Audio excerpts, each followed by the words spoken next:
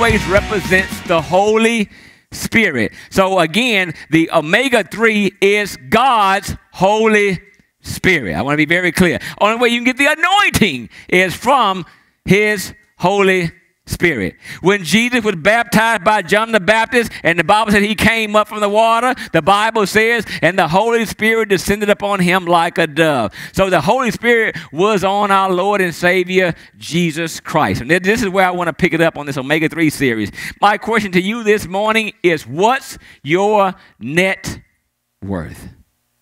What's your net worth? And we're going somewhere with this. What's your net worth? For those who don't know what net worth is taking all your assets minus all your liabilities, all the debt that you owe, and whatever's left, that's what your net worth is. So you can take all the money in the bank, your 401k, your retirement plan, the car you own, the house, the clothes, everything you got, and then subtract everything you owe. And whatever's left, that's what your net worth is. So it doesn't matter if you're Michael Jordan, Oprah Winfrey, Bill Gates, Warren Buffett. It doesn't matter who you are. What's your net worth? Take your assets minus your liabilities. But we're going to have a fancy twist to it this morning regarding your net worth. Go with me to Luke chapter 5. Luke 5. What's your net worth? What's your net worth? Luke 5. Got a few minutes with you. Luke chapter 5. Jesus had the omega-3, the anointing of the Father, his Spirit upon him. He said, for the Spirit of the Lord was put upon me to preach the gospel. So Jesus had the omega-3. So when you come and give your life to Christ, now you become part of the body. Now when you come to part of the body, the only way you can operate is you need the anointing of the Holy Spirit. You need the power of the omega-3. You got me? All right, let's go. Luke chapter 5. So it was, as the multitude pressed about him to hear the word of God, that he stood by the lake of Gennesaret and saw two boats standing by the lake. But the fishermen had gone from them and were washing their nets. Then he got into one of the boats, which was Simon's, and asked him to put out a little from the land. And he sat down and taught the multitudes from the boat. And when he had stopped speaking, he said to Simon, launch out into the deep and let down your nets for a catch. We'll pick up, let's go back to verse 2. And he saw two boats standing by the lake, but the fishermen had gone from them. Fishermen. Remember, he told the disciples, follow me, and I'll make you what?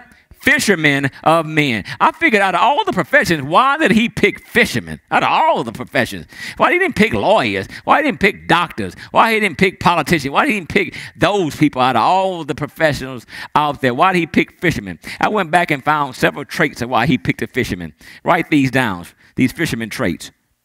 1, fisherman is courageous and daring. Fishermen are courageous and daring. Why? I'm not talking about sitting on the dock of the bay watching time go away. I'm not talking about that fishing. I'm talking about on them big old ships, them big boats, and they out there in the oceans and the seas and the rivers and waves are tossing and turning. They are courageous at the end of the day. Because why? At the end of the day, they go through violent storms. They go through violent storms. When the winds and the waves are tossing that boat backwards and forwards and water is overtaking them. And yet, they get up again the next morning and do it again. Now, who more courageous than them? Really? Now, understand, the water that you'll ever see in the Bible, whether it's a lake, whether it's a sea, whether it's an ocean, whether it's a river, all water represents is life. Life.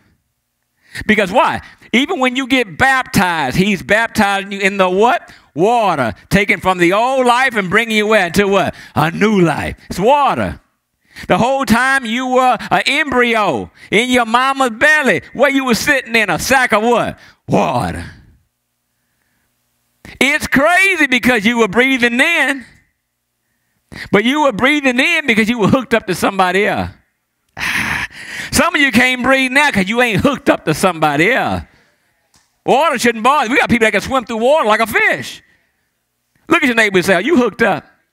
You say, I just feel like life is overtaking me. Sure, you're drowning. You're drowning in troubles. You're drowning in problems. You even drowning in debt because you ain't hooked up.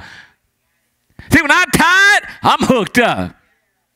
You can fill a tub up. I'm fine. I'm breathing underwater. You call me Aquaman. I'm good. But for y'all who ain't hooked up and ain't doing right, right, you're drowning. And I can't see no way to get out because you're not hooked up. Do you know that people drown? Victims do not drown because they can't swim. They drown because they panic. Here's why they panic, because they know they ain't hooked up. Look at your neighbor and say, I got to hook up. Now, for those who don't, y'all better start hooking up today. Doing what's right. Hook up. I said hook up, not shack up. I'm going to move on. I felt something. I'm going to move on. That's not the hookup I was talking about.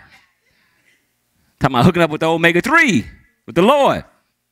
One, they're courageous and daring because they're able to go through life, through the violent storms. Two, they are patient and determined.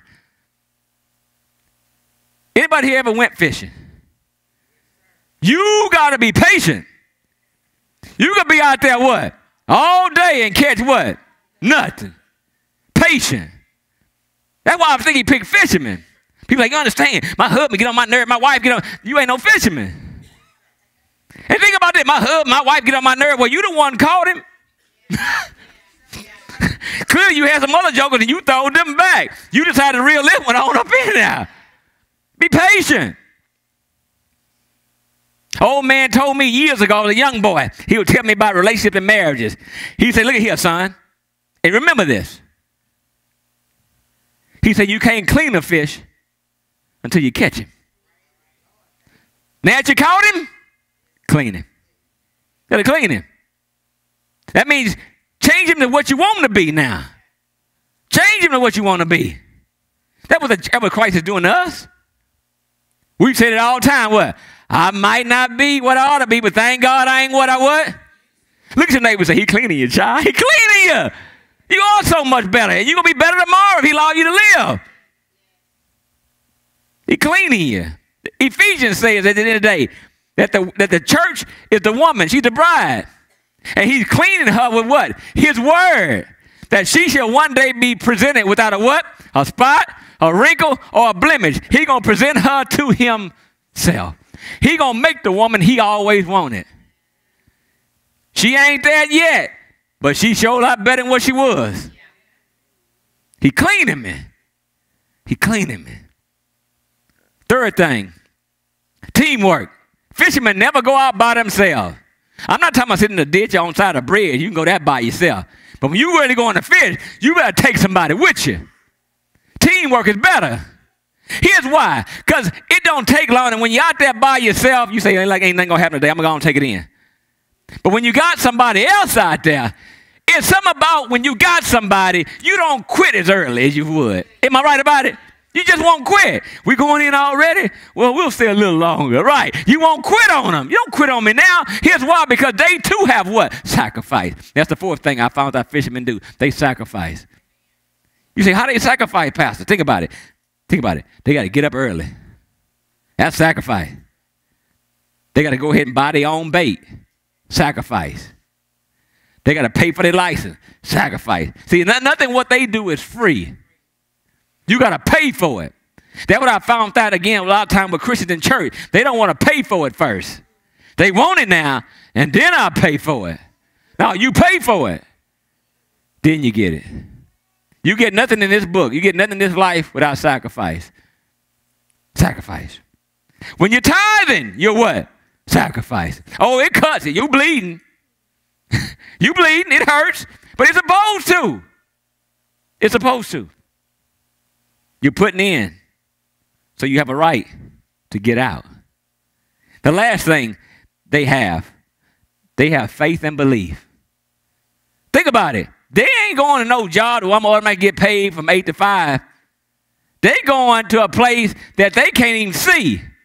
And they believing something will be there when they get there. If that ain't faith, I don't know what is. I'm getting up early, I'm driving, I'm doing all this stuff and believing it's going to be there. They got faith. So I see why he picked fishermen. That's why he called us fishermen. Fish. That's what he wants us to do, is go out and fish. But the fishermen had gone from them and were washing their nets. I thought about that. Why were they washing their nets? I thought just, pick it up, take it on in, boys, and take it on. We'll come back tomorrow. No, they got to wash their nets. Now, you understand where I'm going here, ladies and gentlemen? The net is what they caught the fish in. Without the net, there is no fish. So I ask you now, what is your net worth? We're going somewhere here. They got a boat, but they need the net. The net is what catch the fish. The fish don't catch the boat. The boat don't catch the fish. The net catch the fish. The net is attached to the boat.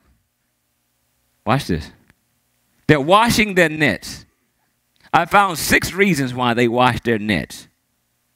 Might want to write these down. And they do it daily, systematically, to where they develop a habit.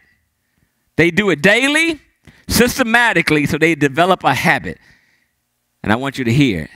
1, the reason they wash their nets, it removes weeds and sand. Remember now, if they're dropping their net and the boat is now dragging the net, it drags so low it picks up all the weeds and the sand at the bottom of the ocean. Let me clue you in on something real quick. The net is your mind. Sometimes you can drag it so low, you're going to pick up all types of weed and sand. Are you with me? Now, for those who don't know, and all my young folks, you don't plant weeds. Weeds just pop up. That's all them negative thoughts. And sometimes you ain't doing nothing, just sit around the house. It don't take much for a weed to pop up. You could be in a grocery store and see somebody. It don't take much for a weed to pop up. The weeds are your negative thoughts that just pop up. Research says we have over 20,000 thoughts a day. Just random subjects, all over the place. Also, we found out the more junk we watch, the more bad thoughts we get. Look at your neighbor and say, clean your net.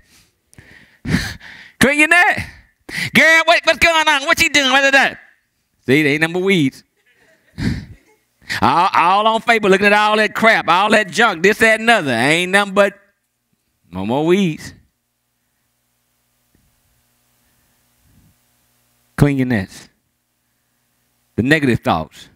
Plus, I thought about it, not just being a fisherman, how they catch weeds, but also being a farmer.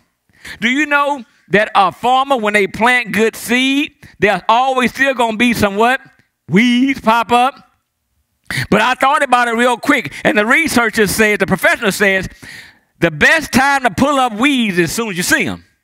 Why? Because if you leave them long enough, they'll grow roots. And it's hard to get them up. Once you pull them up, they'll start pulling other stuff up. So the best time to pull them up is as soon as you see them. So I found out the best time to pull up weeds is as soon as you get on your knees. I be trying to pray sometime, but that's why you stick all them weeds. The quicker you get on your knees, the quicker you pull up all them weeds. Watch this. The second reason why they wash their nets. They make repairs to torn lines. Remember now, as you're pulling it, sometimes it's rocks down there, old tree limb down there, so you get caught. And it tears the lines. It tears the lines. I'm going to say it again. It tears the lines in the net.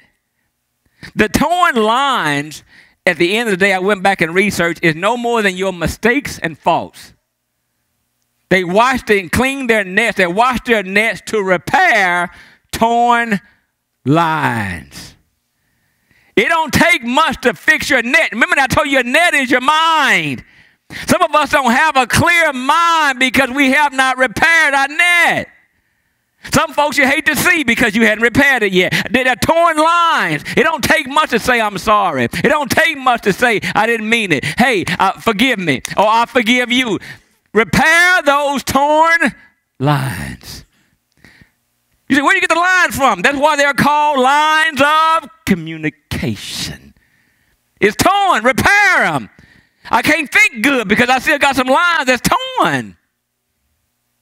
I'm sorry, Mama. I'm sorry, Daddy. I'm sorry, brother. I'm sorry, honey. I'm sorry. I'm sorry. I'm sorry. Please forgive me. Repair those torn lines. That's what they're doing. They're fixing it, washing the lesson, they're repairing it. I don't care no more. Well, see, that's a torn line right there. It's a torn line. And you don't want to be in a relationship with anybody who don't care no more. When people tell you that, I'm done, I don't care. That's a torn line. You better fix it quick. Are you with me? I'm telling you why he picked them. 3, the reason they wash their nets. To extract decay. You say, what decay?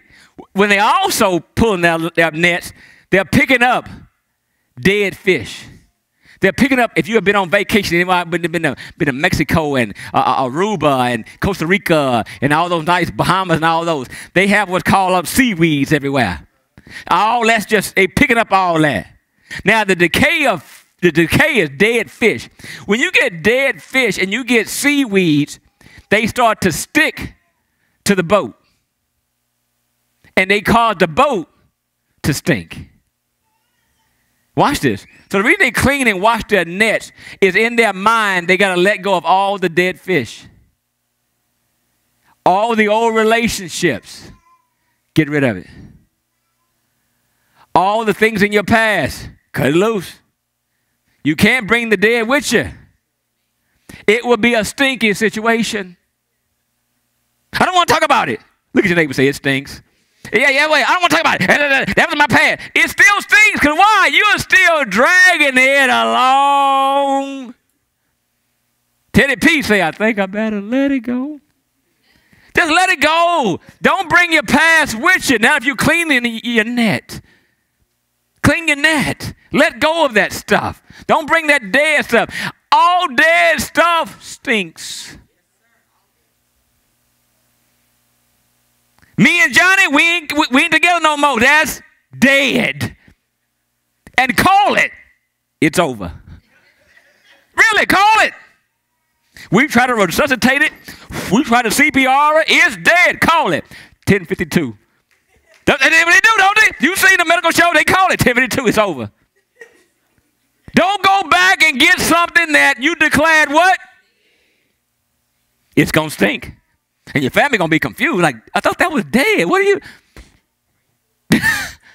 I'm being honest. Y'all know I'm telling the truth.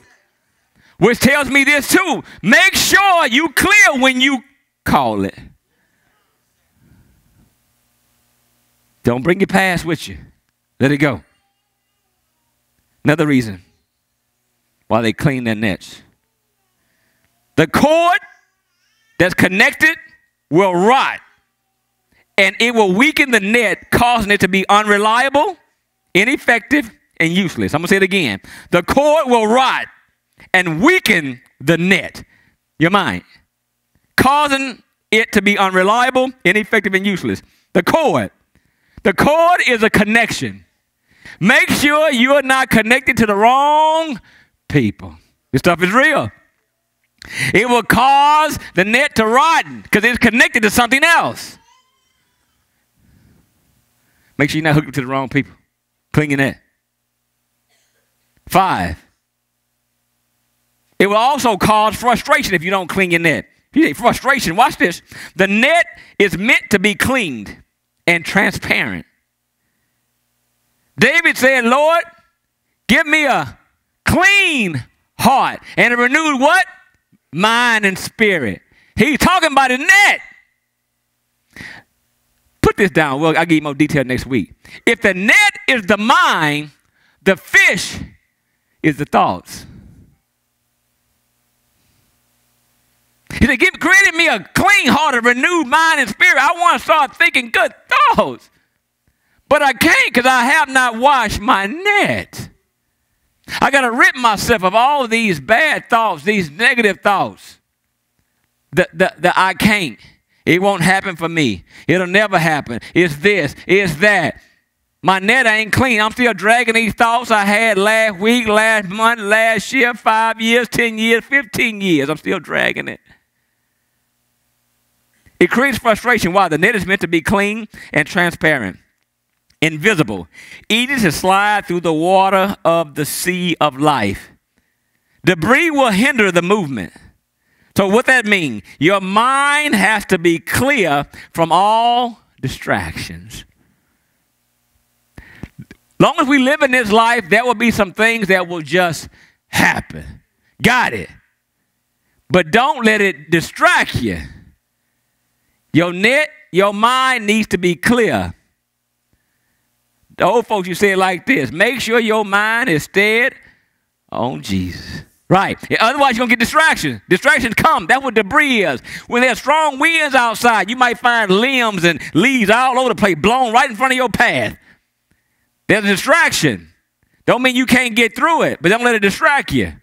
Make sure that your mind is clean and clear. And then 6, the fish will be frightened. You say, what? The fish will be frightened. I told you, if your mind is the net, then the fish is the good thoughts and ideas. Watch this. If the fish is the good thoughts and ideas, watch this. They can see a dirty net a mile away, child. They can see a dirty net a mile away. And at the end of the day, it will be difficult for the fish to come into your net. Watch this. Why do you think the fishermen were fishing at night? So the fish can't see it. You understand what's going on here? They're fishing at night because the fish can see in the daytime if that net is clean or not. At night is when you're supposed to relax so you can get some good fish. Am I talking to anybody? He said, make sure you clean your net so you can get a catch. We'll talk next week that the boy said, I've taught all night and I ain't caught nothing. In other words, I've been thinking of a new way to do something. I can't think of it. I'm trying to figure out a way how I'm going to get out of this, how I'm going to get out of that, how I'm going to get out of debt, how I'm going to finally get a house, how I'm going to get back to school. I can't think of nothing. Why? Because I got too much stuff on my net. Look at your neighbor and say, let it go. See, unless you let it go, nothing can come in it. It's almost like uploading your home or office PC computer. When you try to open a new file, it say it won't take it. Why? You still got too much old files on the system. You got to clean your net. You got to clean your files, so therefore you can upload some new stuff. Lord, I need some new ideas. I need a new way of doing things. He said, I can't until you clean your net. You ever notice when you just let go? I'm talking to somebody. All right, Lord, I ain't going to worry about it no more. I'm going to put it in your hand. You know when you let it go, it just show up. You say, what happened? Look at your neighbor and say, you cleaned your net. The Bible says, cast your cares upon the Lord, for he cares for you. The reason you are casting them so you can make way for your net. The net works. The net works. But I want to know who's in your network. See, I'm talking prayer now. You got to get on the network. Anything I want to know, I can hop on that internet right now, on the network. Oh, you know, we get frustrated when we can't get on the network.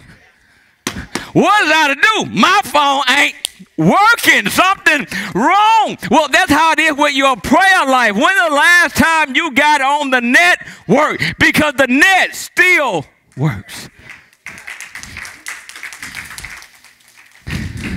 Prayer is nothing you do when you want something. It's just a way of life. It's to keep your net open so all these great things keep coming to you. People who got it going on go through the same river, sea of life. What's the difference? They're using their net. Girl, look like nothing bothers you. It does, but she cleans her nets. I used to be like you too, and then God gave me an idea. I used to be like you too, and then I got with homeboy and blah, blah, blah. I used to be like you too and blah, blah, blah.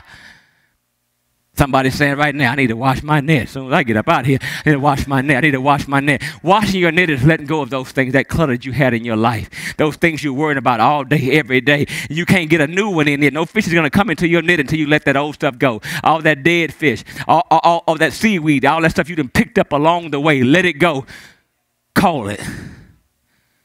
Call it. Cast your cares up on him. Cast them on him. The fish are already there. They just can't come into your net. When am I going to get a blessing in my life? When am I going to catch a catch? You clear. You closer than you think. You need to unclean your net. And God give you the ideas, the inventions, the connections to everything you need. It's already there. It already exists. The fish was already there. He just couldn't see it. Lord, I can't see how you going to get me out. God said, just clean your net, baby. Wash your nets. Wash your heart. Wash your mind. And I'll make sure the fish come your way. Amen. Can we get a Lord a big hand clap of praise if you will?